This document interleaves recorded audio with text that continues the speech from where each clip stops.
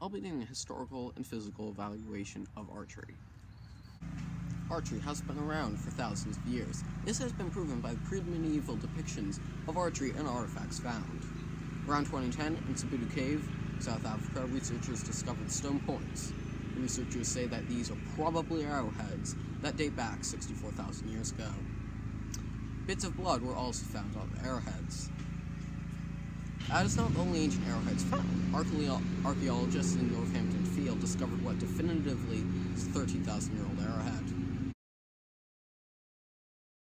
These are not the only arrowheads found. There have been countless archaeological finds, like pictures of bow and arrows that are drawn in caves and wall in Falsca, Georgia, Spain. Its paintings date back to 20,000 BC. Now that you know how long bows and arrows have been around for, I can start talking about the physics of the sport and later the historical presence archery has made in the book of history.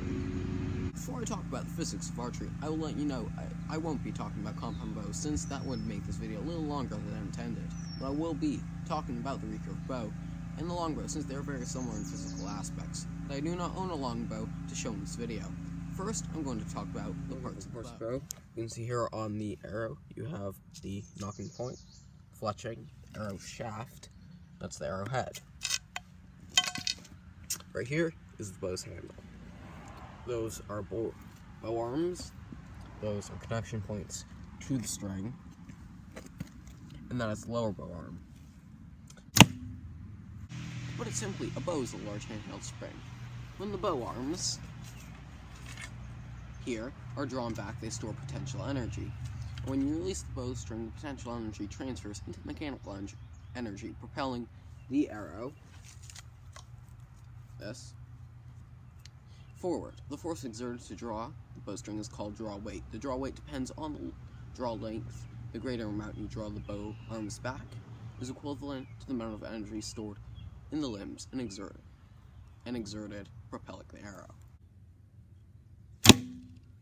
Now getting into the very brief history of archery throughout the world. All the dates that I'll be mentioning in this part are dates that the item dates back to, not the date it was discovered. Now, 9,000 BC, arrow shafts are found.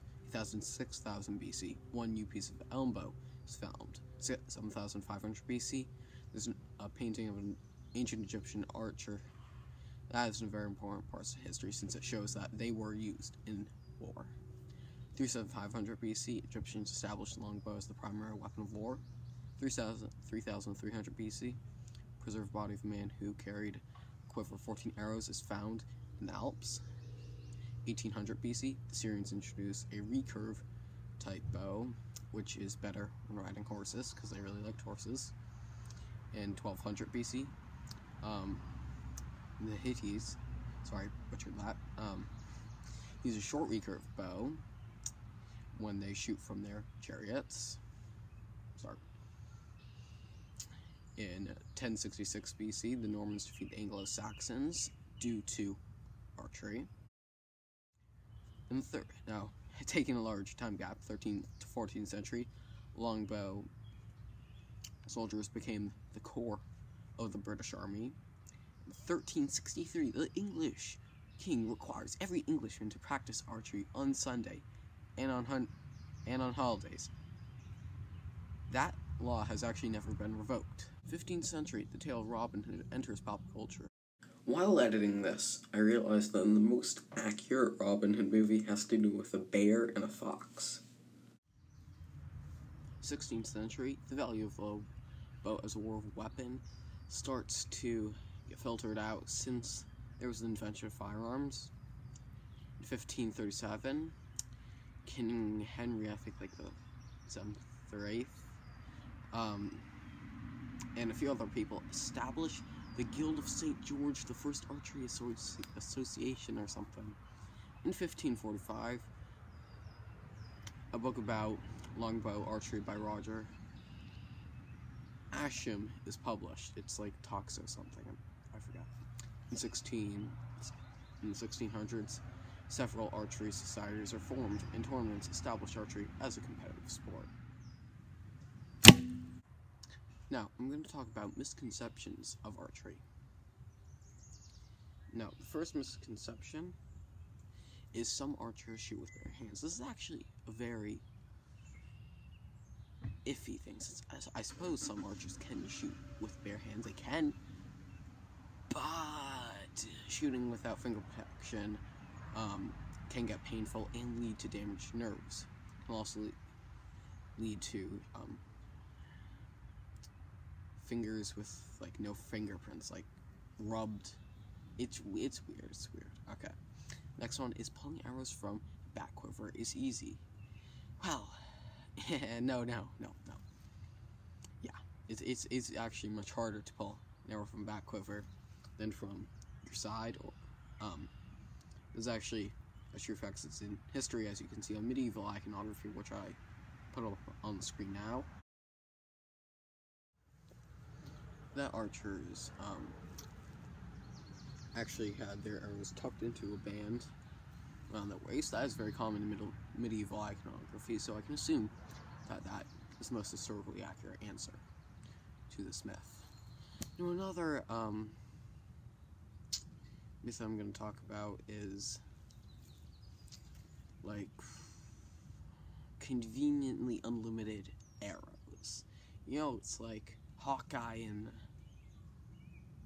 the Marvel movies. It's like slash bang bang has like somehow 100 arrows. He has 12 arrows, but you know, it's a movie thing, so I'll get over that. Now the next one is it's easy to do speed shooting.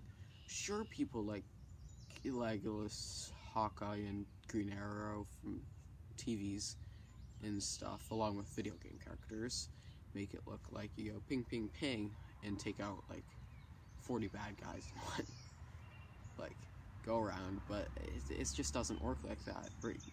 Drawing back bows, it's just like it's sometimes it's awkward just watching someone knock an arrow because they drop it half the time. So I really don't think that is accurate at all.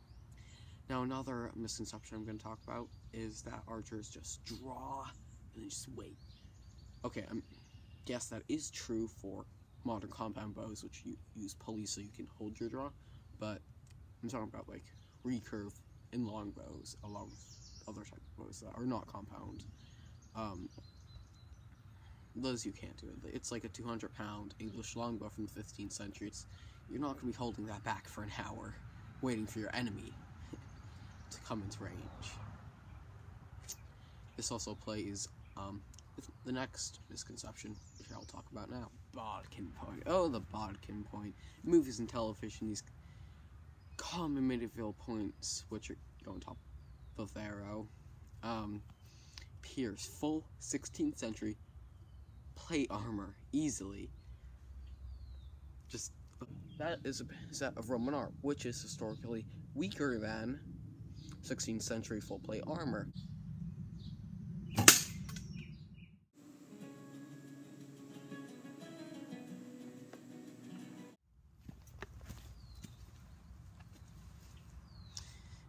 No, why? It's kind of ridiculous. Sorry, these just kind of annoying. But now I'm just going to move on to how the physics of archery relate to Newton's laws, and then I'll be ending the video. Yeah, I'm not going to try to memorize the Newton's laws, so got my script here. So, Newton's laws connect to archery. Newton's first law: objects at rest stay at rest, and an object in motion stays in motion with the same speed in the same direction, unless acted upon by an unbalanced force. Connection: an arrow will stay at rest until acted upon by the bowstring propelling it forward. The greater mass of the arrow, the slower it will take to accelerate, so a lighter arrow would travel faster than a heavier one. Now Newton's second law. The acceleration of an object as produced by a net force is directly proportional to the magnitude of the net force, in the same direction as the net force, and inversely proportional to the mass of the object. Connection: bows that have greater draw weight will release the arrow faster. This also depends on the mass of the arrow, which I stated in Newton's first law. Newton's third law: for every action there's an equal and opposite reaction.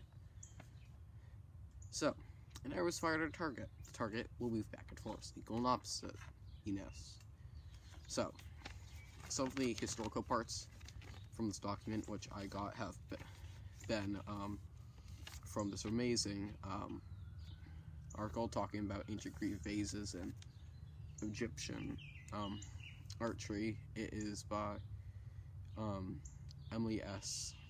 at UC Berkeley in 2017. And of course, the sources that I got for this video are stated in the description below, and I wish you all the best.